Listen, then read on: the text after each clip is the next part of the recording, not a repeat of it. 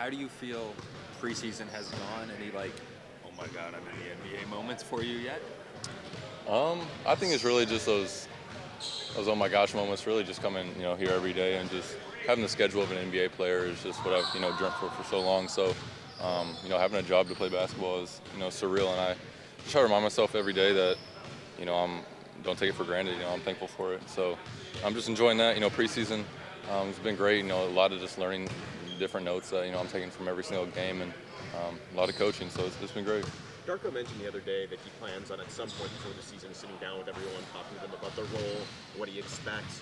Have you kind of talked to the coaches at all about what they see your role looking like? It's still pretty early. I mean, for me personally, people have ideas of their roles, coming in, why they were brought here in the first place. Obviously, things will change, things will get tweaked a little bit for the team, and for sure, it needs to be, to make a team great. But it's still early, but it's one of those things where, I always know I have the mindset of coming in as the new guy and just trying to, be that sponge and just taking all the coaching, and that's what I try to do every single day.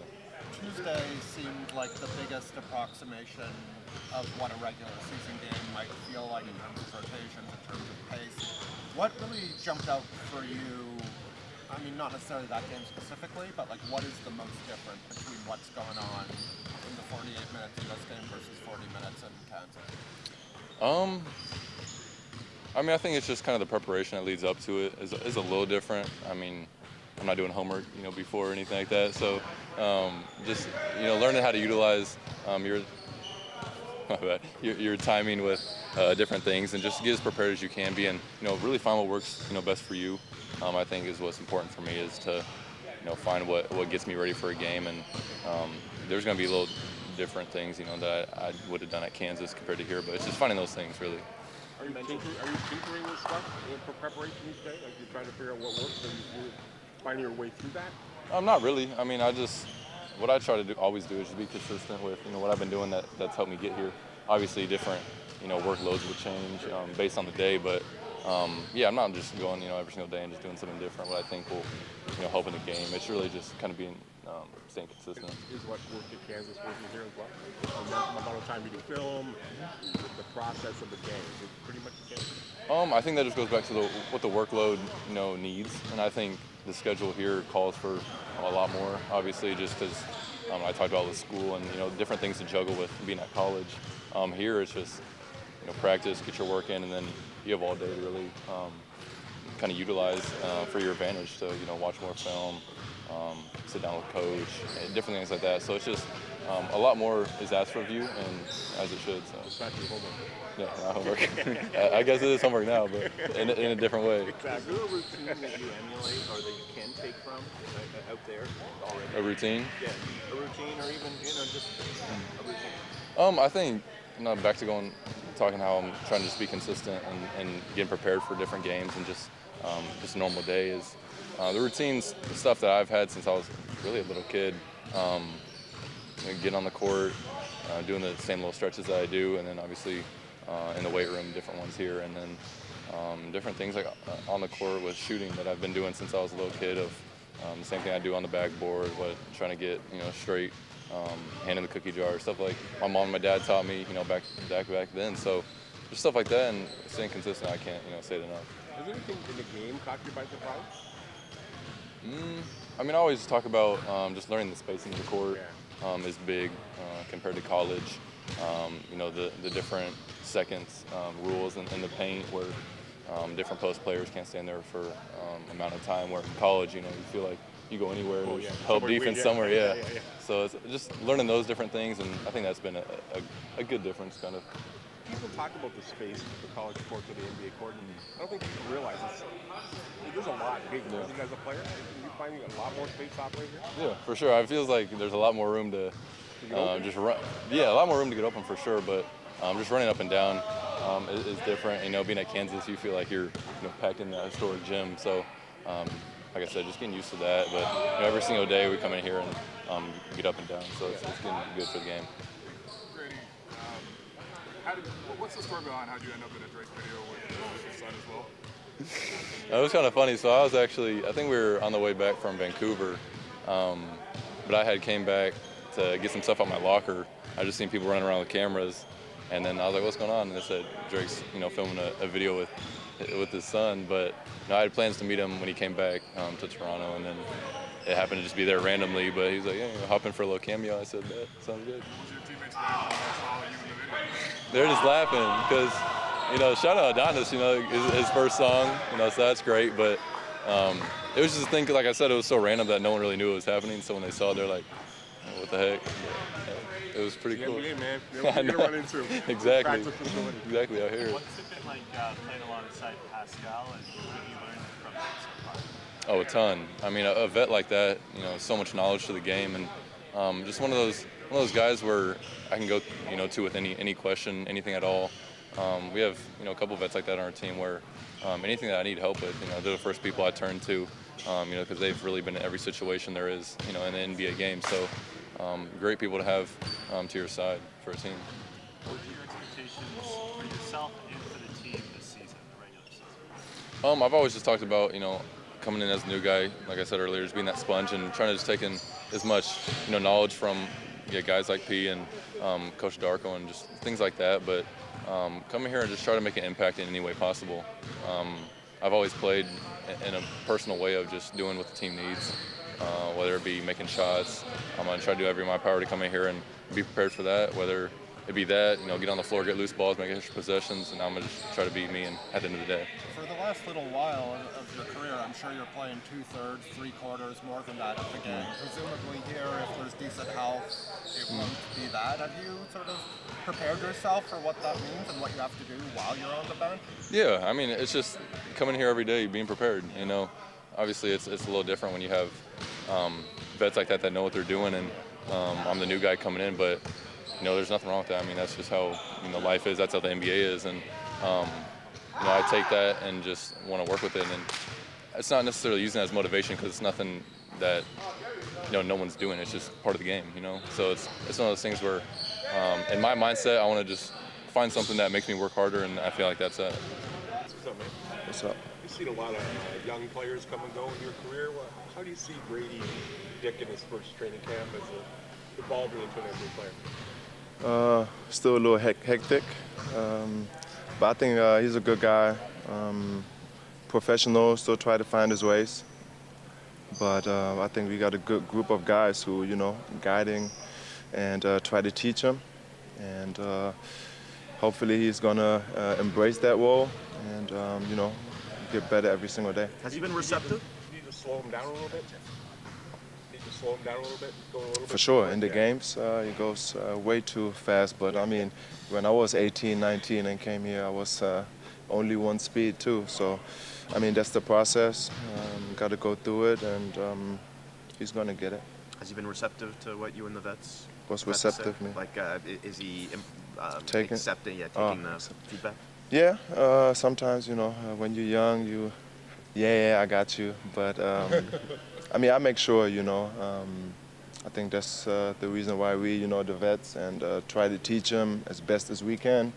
And all the experience we got in this locker room, just try to help him and all the young guys, be better and good for the team. How about you? New coach, new teammates. How was your first 2 weeks gone? I mean, so far so good. The group made it easy for me. It was an easy transition. I know the coaching staff very well, so comfortable. I'm already comfortable here. Like the group, the organization, everything works well. So just try to get better myself as well. The Chicago game, for most of it, felt like a decent representation of what a regular season rotation might look like. How did you feel within it? How do you feel sort of in the hybrid groups? Does what's going on make sense to you? Yeah, I mean, we try to get stops on the defensive end. It don't matter who comes in, get stops and run, And I mean, we did it, for the most of the time in preseason.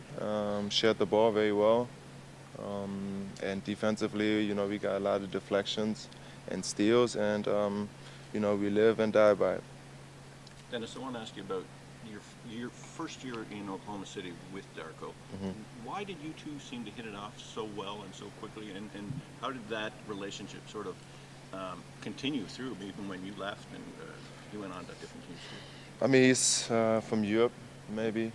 He was the guy, you know, when I came to OKC, the first guy to reach out and wanted to grab dinner with me and my wife, my family. That means a lot to me. Everybody who doing that, you know, AR in LA, saying hi, you know, after every game to my kids, that means a lot to me. So I think that's probably where the connection started. And he's just a guy who keeps it, you know, keeps it real, accountable, keeping people accountable, making sure everybody, you know, get on the same page. And I'm the same way, always, you know, direct, and that's the reason I think why we get along so well. We were talking to Malachi the other day, and he mentioned how much of a leadership role you're taking with this team.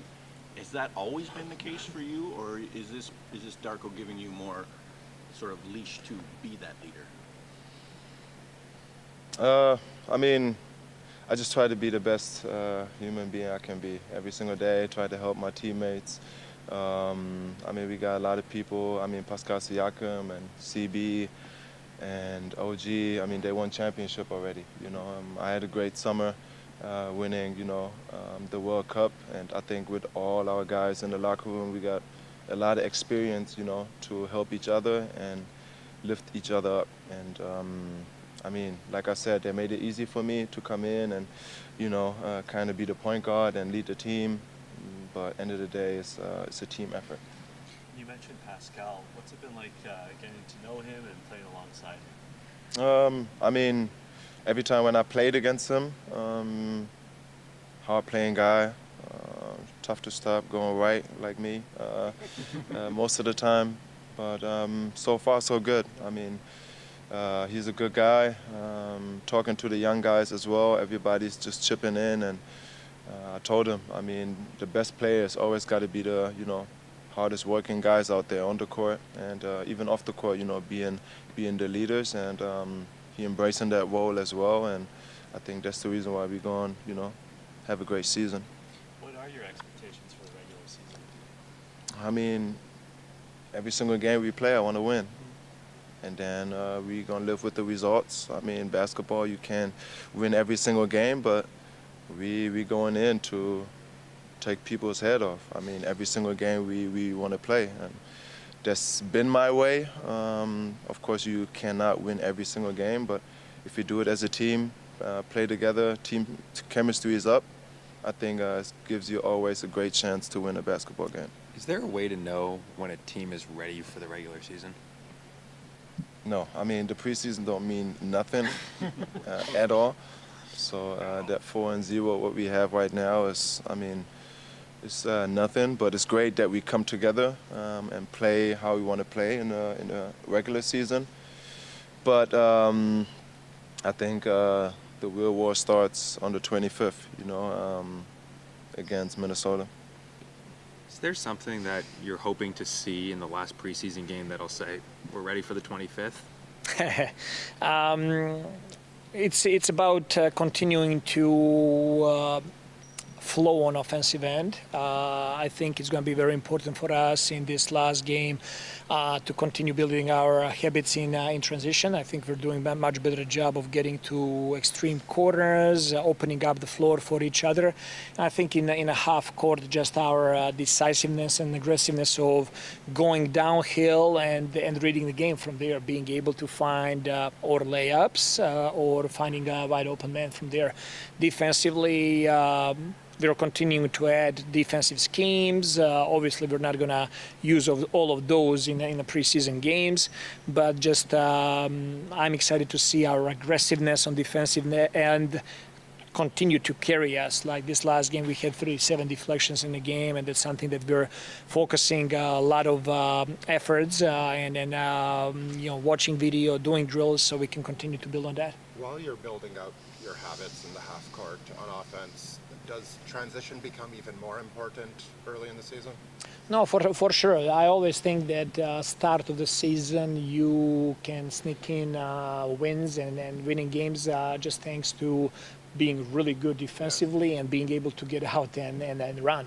You know, it's much easier to build those habits to run in transition and score in early in the clock than to to get chemistry or playing in a half court. For that, you will need definitely more time. You had the starters out there until like midway through the fourth in Chicago. What's the approach in terms of the rotation tomorrow? Are you looking to continue to ramp guys up? Yeah, but I mean, tomorrow is going to be our final game before the start of regular season. So continuing to ramp up guys to get them to more or less to minutes that we're going to be seeing in the regular season is going to be important for us. Darko, based on the Dennis Schroder that you know, has he been underutilized throughout his career to this point? Depending on the situation, depending on teams, I always thought that playing with the German national team where he was a focal point, especially the last couple of years, I thought that he did really good job. He was in situations that he was starting, not starting, all of that. I think that there is more to his game than he showed so far in NBA. Not having Precious for these games, has that affected your 10-man rotation, and how will you work through that while you get Precious back up to speed, which I presume will take a week or two? Yeah, for sure. Precious is very important for us and for the rotations. So having him back practicing with us and getting some minutes tomorrow is going to be important for him to get his conditioning and feel for the game back. And we'll be patient. We know that he's going to need some time to get back up to speed. We've seen sort of Jalen kind of McDaniels kind of fill in that 10th guy role, if you want to say that. How do you think he's come along and right on the fringe of that rotation? Yeah, he's doing a really good job. He's one of those players. He just finds the way. He's with his cuts or defensively affecting the game with his length or just shooting the open shots. I think he's making a huge progress last couple of weeks. I believe so. We're looking to get him in a game there and get some minutes for him. Regardless of what the minutes look like for Gradey early in the season, what are you looking for from him to kind of let you know that he's getting it, he's where he needs to be? It's definitely for a rookie, for a young rookie. It's going to be a lot of patience and time. From first preseason game when he stepped on the court, you could just see that the game is just like so fast for him and that he's rushing things. I think that last couple of games, last 2 games, that he did better job of slowing down a little bit. He's got to slow down himself before the game slows down for him. And that's a normal thing for all the rookies. I think the way he's picking up defensive things, getting better in our schemes, understanding personnel designations, I think is going to be very important for him. And then offensively, just the way he's playing without the ball, the way he's cutting and moving and creating offense for us. You talked with him about his routine and developing one, and it's a different one than obviously in college to the NBA. Do you let the young guys develop their own routine, or would you prefer to sort of steer that in a direction? Definitely early in the career, you want to help guys to understand what they need to do, how they need to do it. I always encourage young guys to talk to veteran players so they can get a feel. And I'm a big believer, all NBA guys, what they learn in the first 2 years, that becomes their routine for a whole career. And it's hard to change those later. So I really think that we have, as coaches, we have 2-3 years to really help those guys to understand this is how you take care of your body. This is what you need to work on in the season. This is what off-season looks like. So we set a standard so, when they become more veteran players, they know what is the expectation there. You guys had, with Yak being out, you guys have used some of those small ball lineups with even Dennis and Gary. It's something we've seen the Raptors close with a lineup sort of like that. Is that something you see yourself using this season, and how did you think that looked? Everything is on the table, and I think Jakob is a very important player for us in rotation, and I see him closing the games for us, but there might be situations that just matchups will need to do something different. But as of now, I think he's doing a really good job on both ends of the floor, and definitely we're going to be open for everything.